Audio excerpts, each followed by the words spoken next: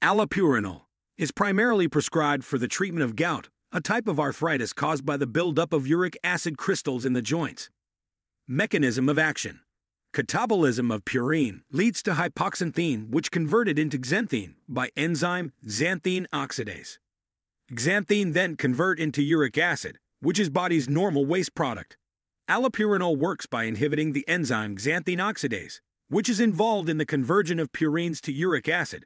By reducing the production of uric acid, it helps to lower the levels of uric acid in the blood, preventing the formation of uric acid crystals. Precautions and interactions. Allopurinol should be used with caution in individuals with kidney or liver disease, as well as those taking certain medications, such as azathioprine or mercaptopurine. Dose. The initial dose is 100 to 300 milligrams per day, which may be adjusted based on the uric acid levels in the blood. Thank you for watching my video. Subscribe for more informative videos.